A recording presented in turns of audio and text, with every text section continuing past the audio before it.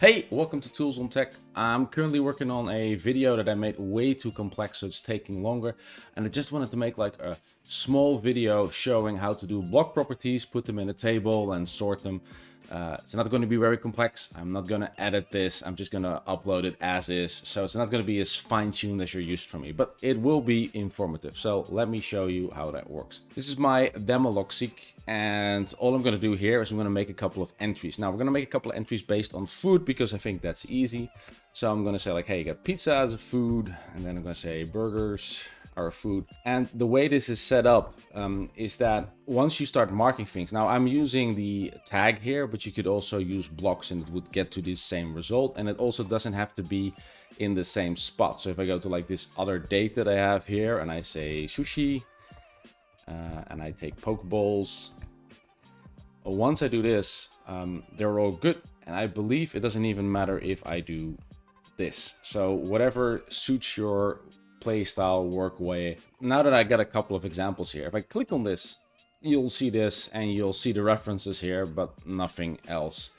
Now I can put the query anywhere, but for this example, I'm going to put it inside the food page because that will give me the benefit that I can just click on any tag that I have and immediately get the results. So I'm going to go query here, and then it's going to go, hey, you got a live query and you can fill stuff in. Now clicking plus, doing page reference, and then typing in food.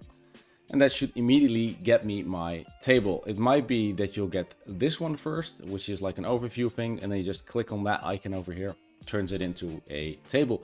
You can sort here. I can click on block and it will sort the block properties. You can click on page and it will sort on the date of the page. Nice, but okay, this is a pretty basic example. Now let's say we want to add some values to it. Now I'm going to go to pizza. I'm going to press Shift Enter and then type ingredients. And add a double colon. This is important. And then I'm going to add a comma separated value. So I'm going to go like, okay, what goes in pizza? Tomato, cheese, obviously. So I got these first things in here, and I'm just going to add a couple of more of these. Now I do just the double column twice, because then I get like an auto completion. I can type like ingredients. It will show me options that I had before. Well, luckily burgers have tomato and cheese, but they also have buns, some type of meat. Burgers, one would assume maybe some lettuce and ketchup. No mayo. And then they put the mayo on the burger. To me, it's done, but that's a personal preference. Let's do another one. Again, do the double colon, type in ingredients, and then say potato. Now we have that one in there. And I'm going to do the sushi one as well. Shift, enter. Again, ingredients.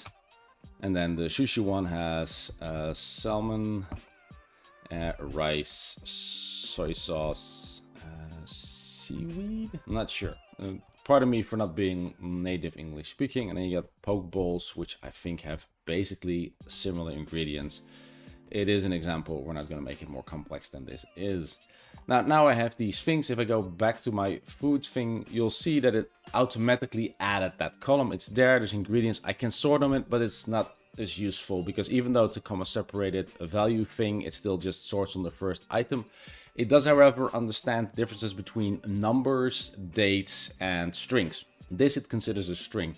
Now, if I go back here and I would give them a number, I'm just going to give them a rating. Say like this is rating 1, rating 2, rating 3. And then I'm just going to add a weird number in between there. So I'm going to give this a rating of 12.